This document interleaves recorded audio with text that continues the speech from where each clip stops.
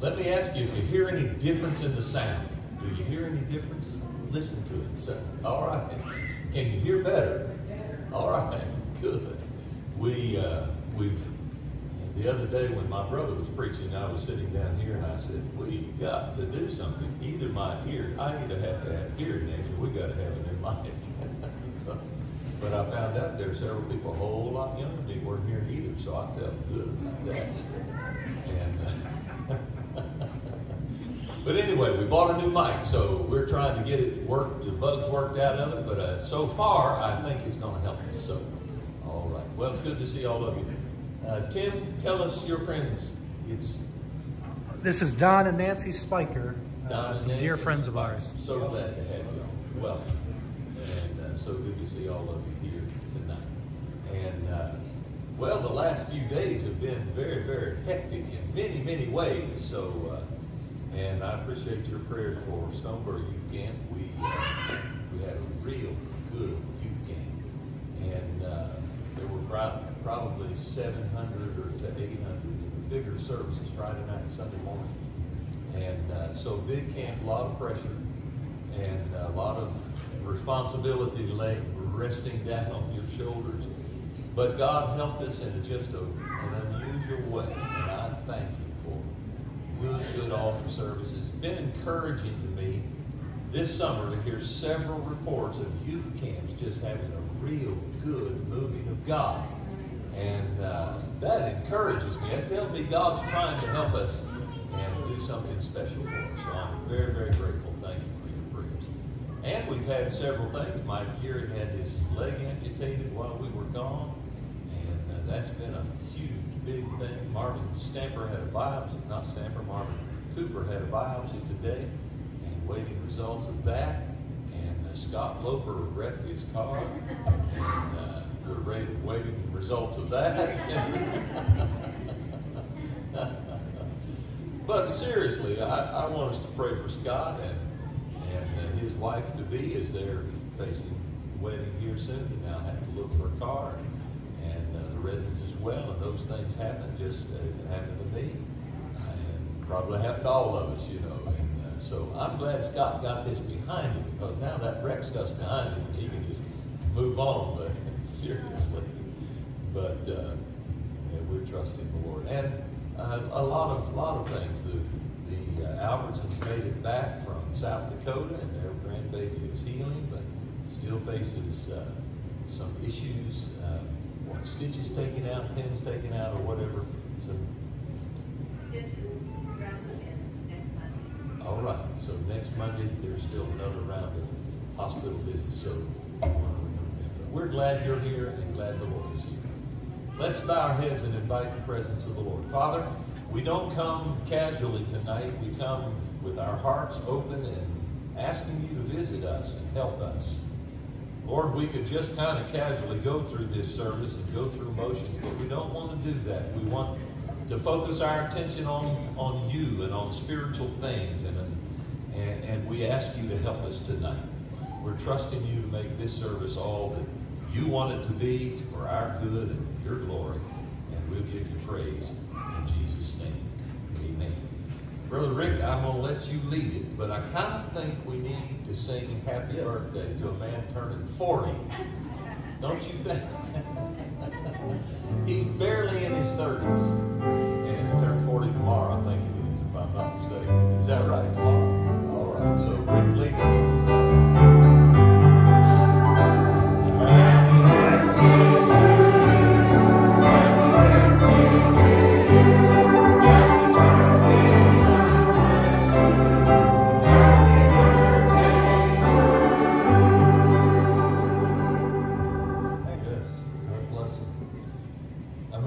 I thought 40 was a cool age. 50 was kind of neat. 60 I hate. And I haven't made it 70 yet. So. The blessings to Anya. Andy, we love him dearly and trust tomorrow will be a wonderful day for you. Let's join together and turn to page number 12, song number 12.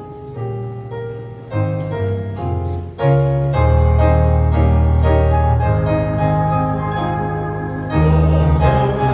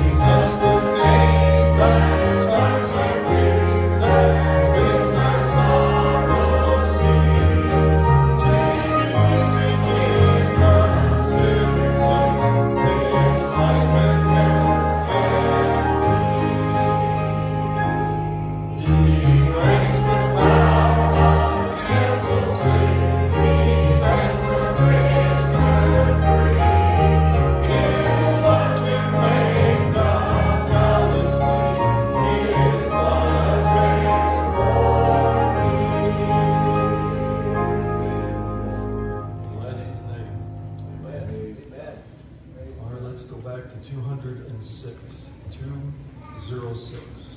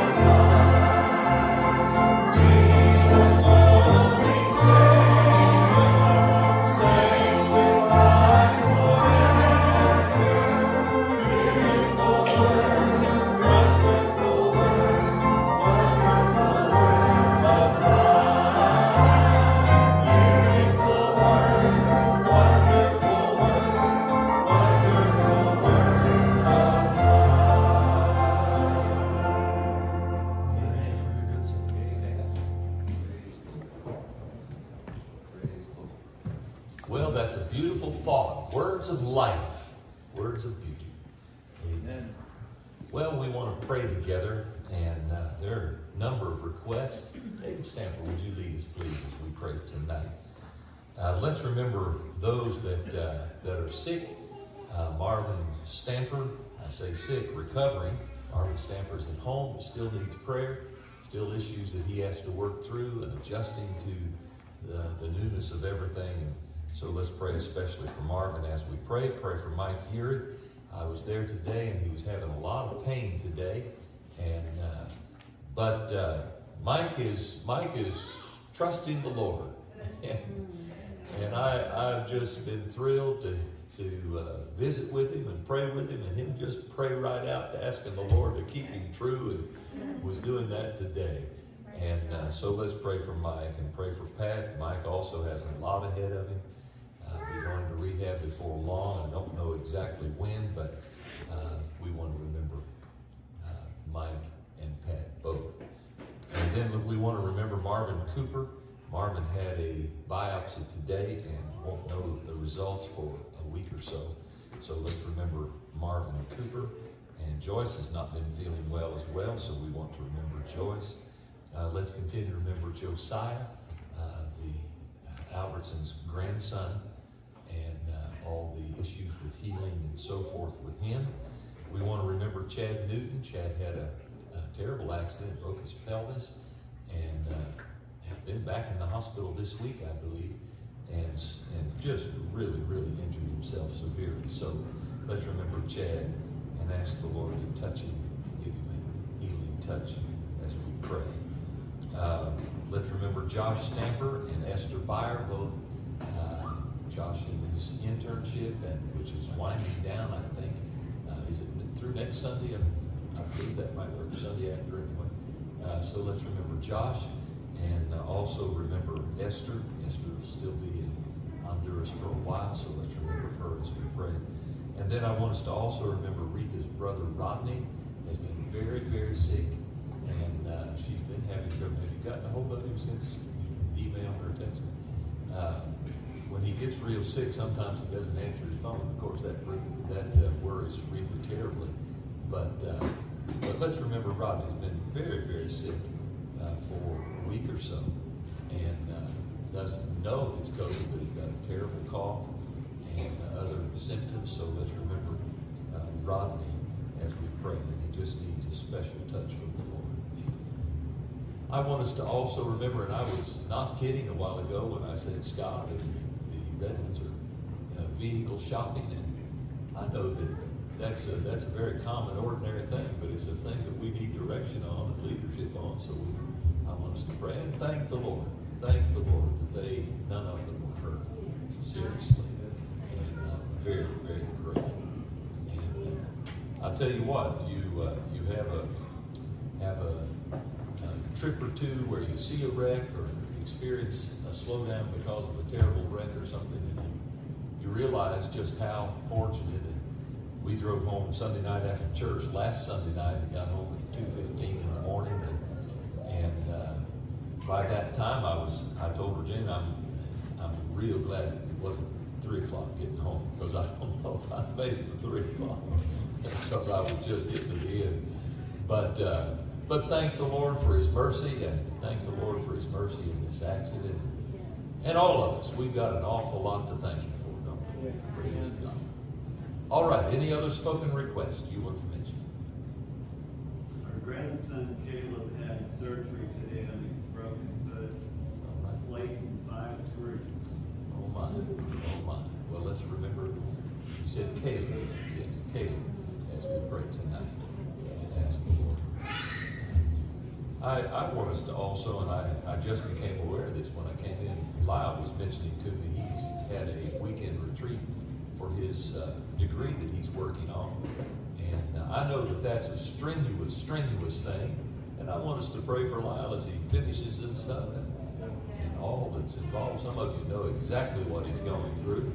And so I want us to pray God to give him a special touch. Maybe you have an unspoken burden by a praise hand. We want to take to the Lord together. And we're pretty crowded in places tonight, so let's stand together as we pray. David, lead us. Let's lift our voices together. Join him as he leads us in prayer. Heavenly Father, we thank you for the opportunity to be in your house tonight. We thank you for your many blessings to us. Thank you. We go on and on. Thank you for all the mercy and grace that you bestowed upon each one of us standing here. Praise the Lord. Lord, none of us are worthy to stand in your presence. Bless your say to name. come, and you will meet with us. And Lord, we welcome your presence to the service tonight. We thank you for being here already. We thank you for knowing and who you are, and for knowing that you rule the universe. You not only rule the universe, you rule the world that we live in. And Lord, we don't understand all that's going on in the world around us, but we know that you're in control. Not only in control in the world, but you're in control of each of our lives. And Lord, you know each of us more than we know ourselves. And Lord, we just pray that you would help each of us to draw closer to you and be lights to those round about you, Lord. We think about these requests tonight, Lord. We thank you for helping Dad and Mike through their amputation surgeries, Lord. It's a big adjustment for them, but we thank you for your grace and your help so far. We pray that you would continue to help Mike and Pat as she's helping take care of them, Lord. We pray for Marvin and this test result, Lord. You know the result already. And Lord, whatever the result, we know that you're able to help through this. We pray that it'll be a good result. The time will be done. And give them the grace as they go through this. We pray, Lord. We pray for Josiah Albert. Thank you for the help so far. We pray that you continue to be with him, be with the family, and help in that situation, Lord. Chad Newton. Lord, we pray that you would help him in this extreme pain that he's been in. Lord, we pray that, thank you for the relief he's gotten so far. Oh, Lord, we just pray that you would continue to touch him. Pray for Reese's brother Rodney. It's a burden for her. And Lord, we just pray that you would undertake that situation and help there. And then Caleb with the surgery and others that maybe weren't mentioned out loud, but Lord, each one of these needs, you know them and you're able to touch and help. We pray for Josh tonight. We pray that you would help him as he finishes up the last week and so of his internship. Thank you for your help so far, Lord. Help him tonight as he speaks. Just be with him. We pray for Esther as she's ministering in Honduras. For Jeremy, we pray that you would be with them, Lord. Lord, we pray for Lyle's finishing of his degree. Lord, we pray that you would help in that. Lord, we know that you are more than able to help. We're beyond ourselves. You can step in and help. Give him clarity of mind and help us as he finishes his degree, Lord. Again, we thank you for your presence. We thank you for your help through this week so far. Lord, we just pray that you would be with us tonight. Pray you bless Brother Stroud on his birthday.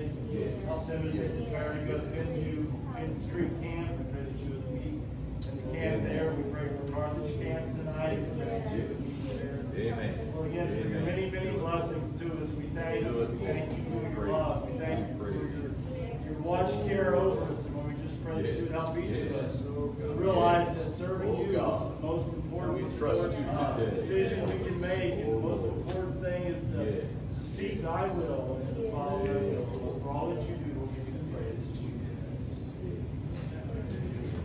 Thank you, Betty, for leading us. I want us to sing a couple of choruses, and I'm going to go back to page 55, which is Unforgettable Old-Time Favorites. This is in the key of F. And I thought of this chorus, it just came to my mind. My Lord knows the way through the wilderness. All I have to do is follow. And I looked through, and it's not, the words aren't in there, so we'll try it. I hope it all comes to me. But I'm glad he knows the way through every wilderness. I'm glad he does. Praise the Lord. Let's sing it. My Lord knows the way through the wilderness. All I have to do is follow. My Lord knows the way through the wilderness. All I have to do is follow. Strength for today is mine all the way, and all that I need for tomorrow. My Lord knows the way through the wilderness. All I have to do is follow. Now, some of you act like you don't know that, so we're going to sing it again. Maybe you can pick up on it. And I don't know, maybe we need an insert in this course book to put some words to some of these old unforgettable favorites. All right, let's try it again. My Lord knows the way through the wilderness. All I have to do is follow. My Lord knows the way through the wilderness. All I have to do is follow. Strength for today is mine all the way, and all that I need for tomorrow. My Lord knows the way through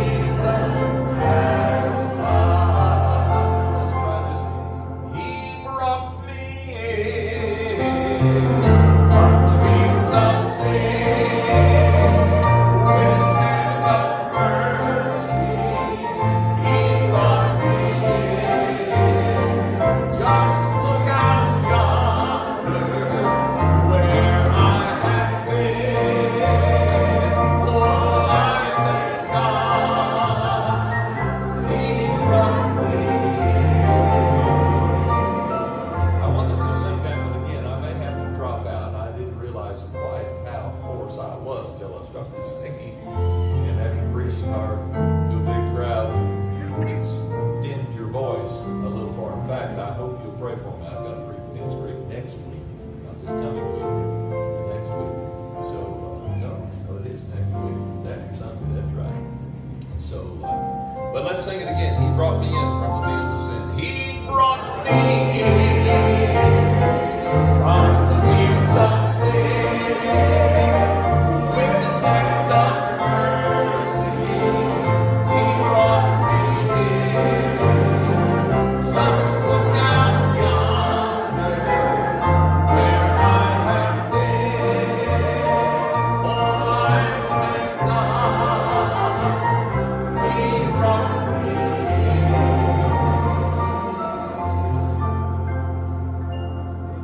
Amen. Well, maybe that's enough. About all I can say. I know that. All right, we ought to have some testimonies. Well, let me make an announcement or two here. We are having an almost 40 birthday party after church tonight. So a barely 39 party. So Can't believe it's almost my birthday. yeah.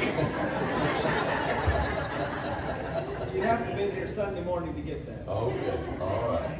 Well, so you're invited, and we had talked about trying to make it a surprise, and Sharon said, how in the world can I surprise somebody when I'm planning for 60 people for a little celebration? So you're invited to that after service tonight.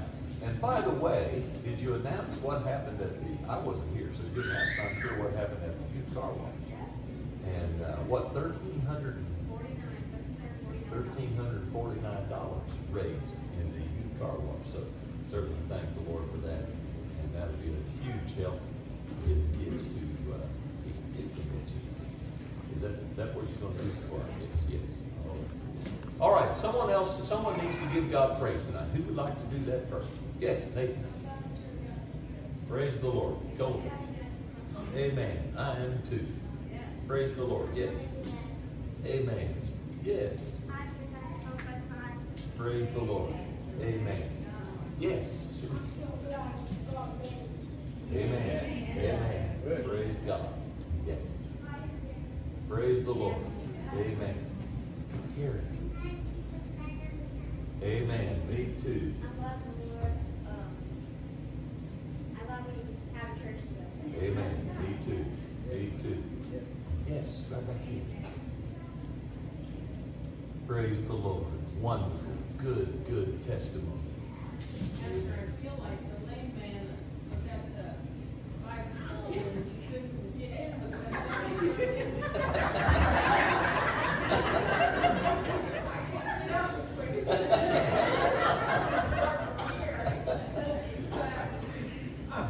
just be so remiss. We didn't thank the Lord for our help. We went through some kind of deep waters with our sandy town. I tease him a lot because he can't stop. The talk is there and it's not contagious. Nobody's going to catch it. Just kids. But we have a lot to thank the Lord for.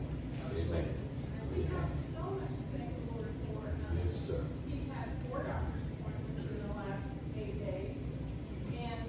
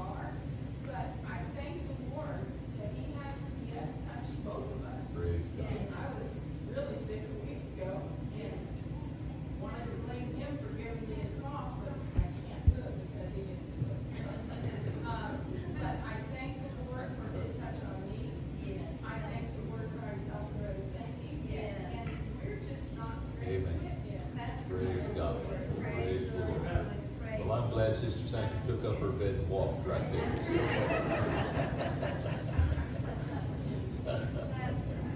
Yes. All right. Someone else wants to give God praise. Yes. I'm glad that God is always with us. Praise the Lord. Amen. Amen. Emily? I want to thank God for how He helped us in specific ways on the South Dakota trip. It was not easy and it was a lot of work, a lot of hard situations, but God answered prayer. He helped Praise us the Lord. and helped decide and destroy. And then even today, God answered prayer in a really big way about something at work. And so it's just so good. And I Praise give the praise Lord. for that. Amen. And I love Him with all my heart. Thank the Lord. Thank the Lord. I want to thank the Lord for His help to my parents. They are older than the same. I think for the same, my dad are about the same age, but my mother's 88, and they just made the move, first move they made in 52 years. And when I talked to her on Sunday, she was pretty down and low, and this last day to be at the church where they've been for 52 years, and it was a sad day for her, and people that were there cried when they left. And they feel sad about leaving, but I talked to her last night, and she sounded bubbly and happy, and I think the Lord's going to help them to make adjustments to the new place and town and surroundings, and I just thank the Lord that He's helping us, because we didn't know she lived to even move the way she was so discouraged about it, so I'm very thankful. Amen. Amen. Wow. And we ought to remember Sister Albert's parents in prayer. And I'm sorry I can't call their name. Skulls. Scrolls. Skulls. S-N-E-Z-O-L-E. Skulls. All right, Brother and Sister Skulls. So let's pray that God will continue to help them. I knew Sister Albert's name, but I couldn't remember her maiden name, so I didn't know her parents' name. But after 52 years in one place, let's pray God will just fill in the gaps, fill in the spots. Yes. Well, I know lots been said already, but I feel like I would even miss my to say that. Thank God for his protection not only on us, but Yeah. and it makes you think about all the times you take for granted, all the same troubles that you've had. You think about all those times that you're on the road that God, He keeps the other cars away or whatever He does, and He serves such a great God. He's so big and so Amen. caring and loving. Praise And, God. we don't know the things that He does protect us from, and I'm so thankful that we serve a God who takes care of us.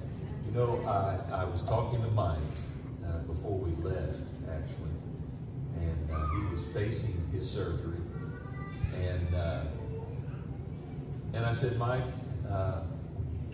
you know, this is what life has brought you, and we don't know why. We don't know why you're here to get your leg amputated and so forth. But one thing for sure, it's going to happen.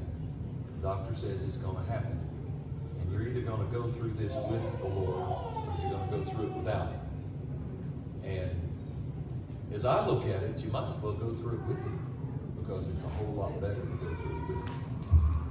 You know, Mike kind of squared his shoulder and said, you know what? That's right. That's what I'm going to do. I'm going to stay true to the Lord. And I would say that about Rex and parents moving and sickness and lung problems and all. We might as well go through it with Jesus and stay true to Him and keep true to Him and let Him give us grace. And oh, He does. Over and over again, I see Him give us grace, and I'm so grateful. All right, someone else want to give God praise tonight? Yes, sir, Doug. Saying earlier about God knows the way through the wilderness. And they did. I spent 20 years in the wilderness. Yes, yes. But I'm grateful that that's almost 40 years ago. Yes, yes. Praise the Lord. Praise the Lord. God knew where to find Doug, and He knows where to find every one of us. I'm grateful. Praise God. Amen. Marshall.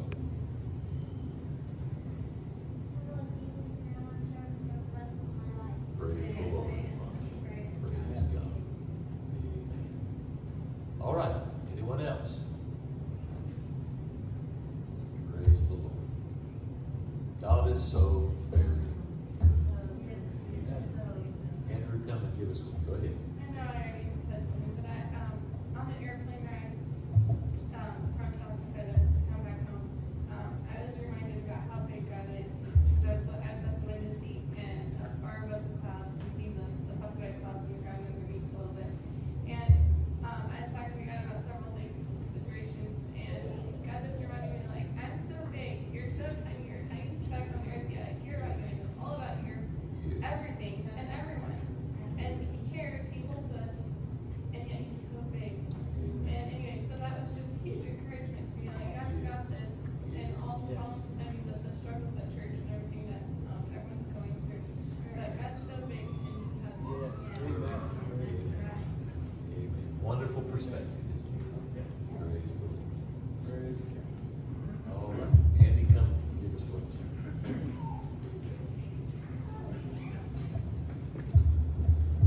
Well, I'm going to be short tonight so I can hurry and get to my birthday party. I'm going to give a little context with what I shouted. Some of you weren't here Sunday, and I was telling a story about Carrie Lee with Sherilyn in the grocery store, and it was almost her birthday. And she was getting close to all of these people she didn't know. She was saying, "I can't believe it's almost my birthday," saying it real loud so people would hear that it was almost her birthday. And then she told Sherilyn, she said, "I'm doing that on purpose, you know." She said, "I'm fixing to do it again." So anyway, I've had some fun with that. I can't believe it's almost my birthday. So somebody suggested I should just walk up and down the aisles of Lowe's. Was it you, Pam, said I could say that? Walk up and down the aisles of Lowe's. I can't believe it's almost my birthday. Who knows what I might get. All right, Psalm 86 for just a couple brief moments. Psalm 86. The game of comparisons is played so often, isn't it? Comparisons. I read where the son of a lawyer, a doctor, and a preacher were talking about how much money their fathers made. And the lawyer's son said, "My father goes into a courtroom on a case and he comes home with as much as $1,500. And the doctor's son said, my father performs an operation and he earns as much as $2,000. And the minister's son, determined to not be outdone, said, "That's nothing. My father preaches for 15 minutes on Sunday morning. It takes 4 men to carry out all the money."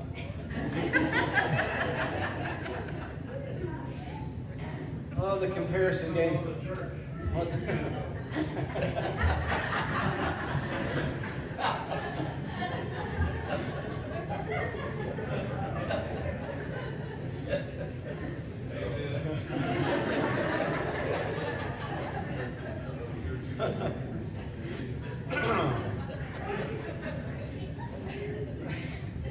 Well, we'll carry on.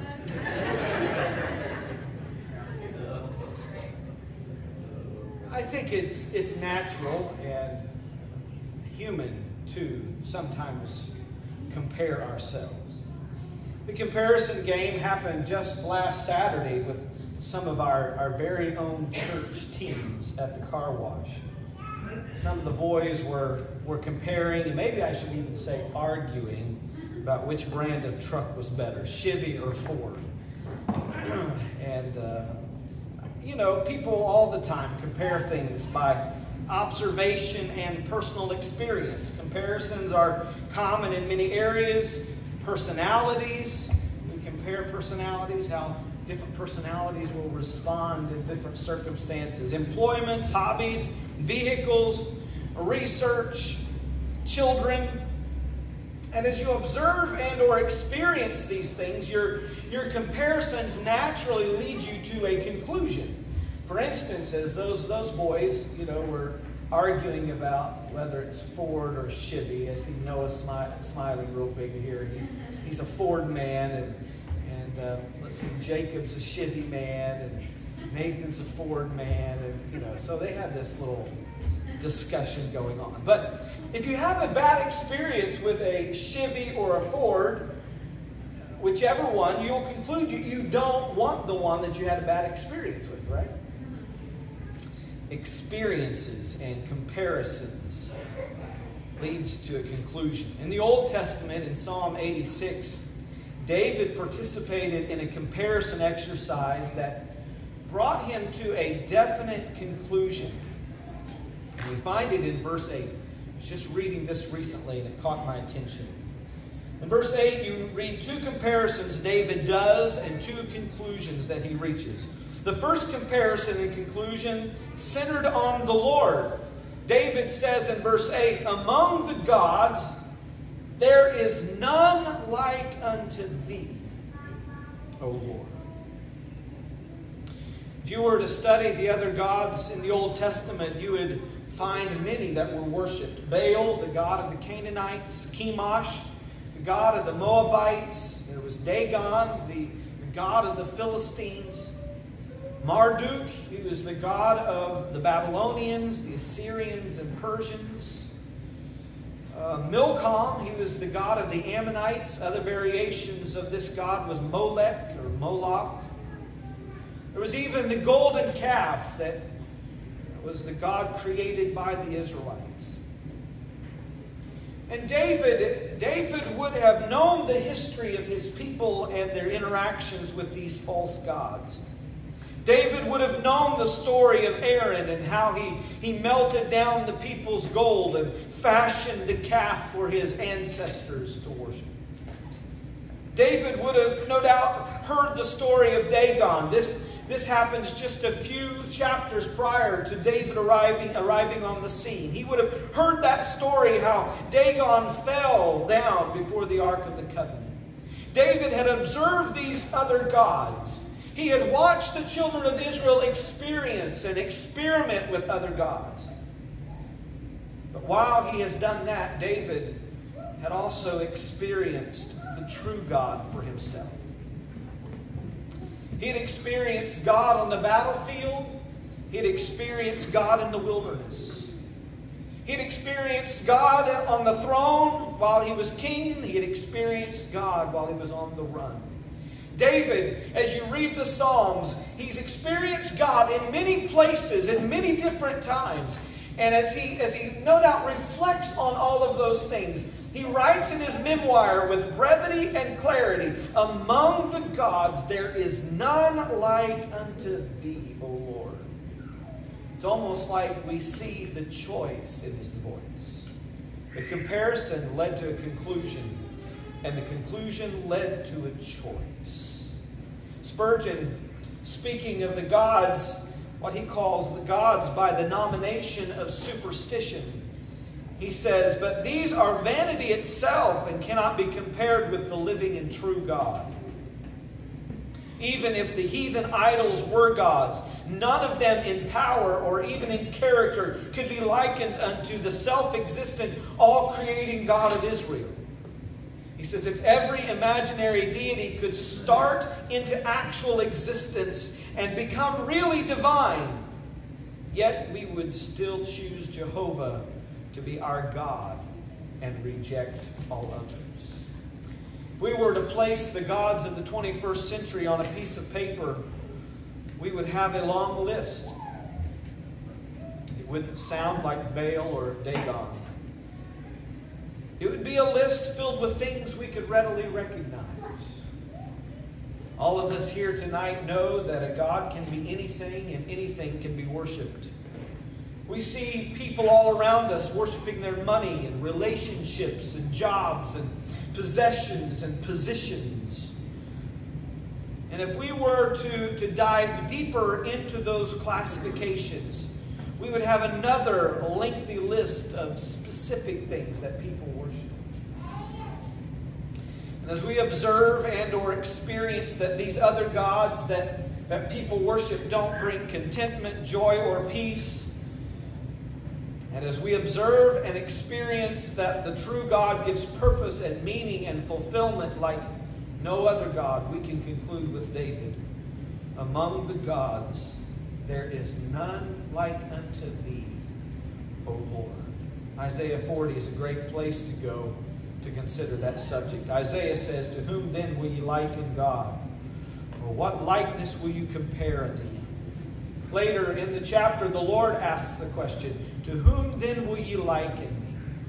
As you read the chapter, you quickly find what David has found, that there is no God compared to our God.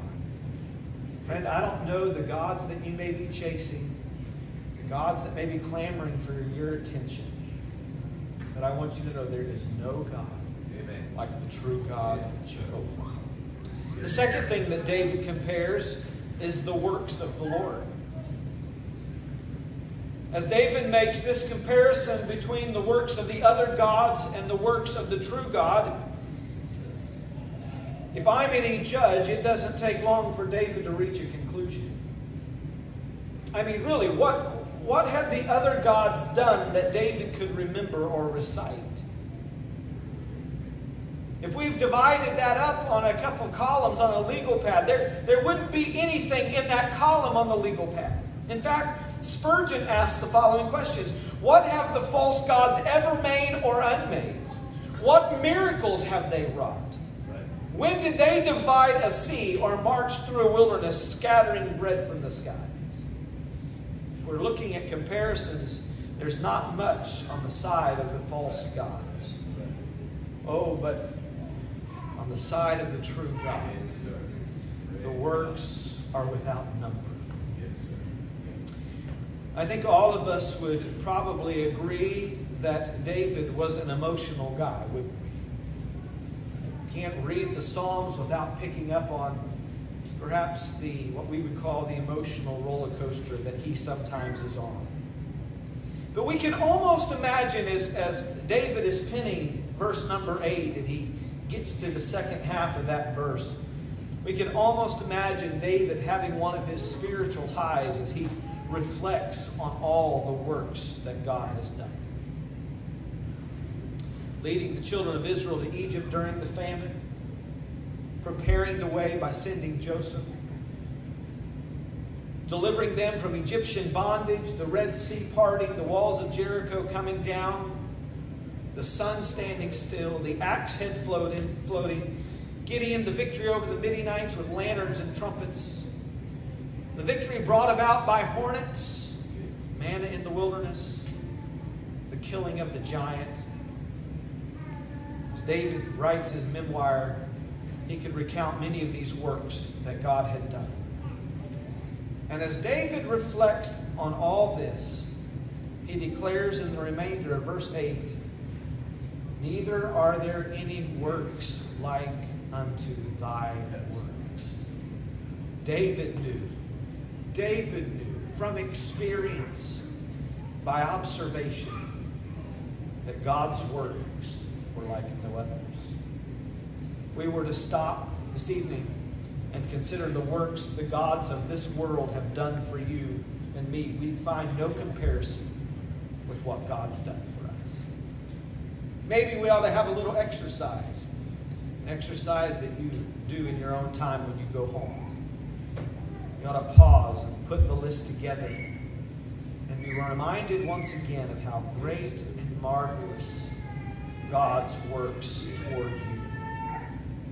No works like any other. Spurgeon's conclusion should be ours.